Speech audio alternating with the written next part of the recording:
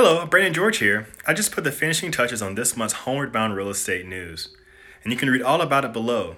In this month's issue, I share a special note of gratitude and offer you and those you know an exclusive guarantee. And more in this month's Homeward Bound real estate news.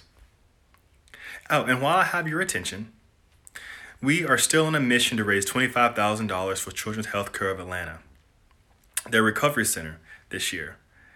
And we do this by donating a portion of our income from the homes we sell.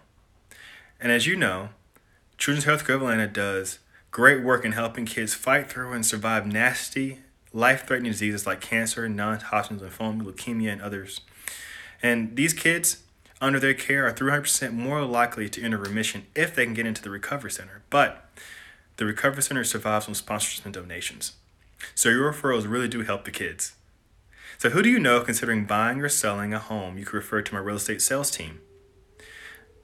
Not only will they benefit from our award-winning service, but a very worthy cause will benefit as well.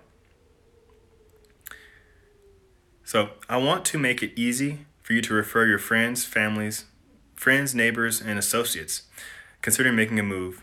So here are your options. One, you can go to my website, www.georgetownreferralrewards.com, and enter your contact information or forward that link to you know who's making a move. Or, of course, you can always call me directly at 678-720-8834. Over the last 2 decades of helping thousands of families sell their home and buy another, we have met some wonderful, loving, caring people like you.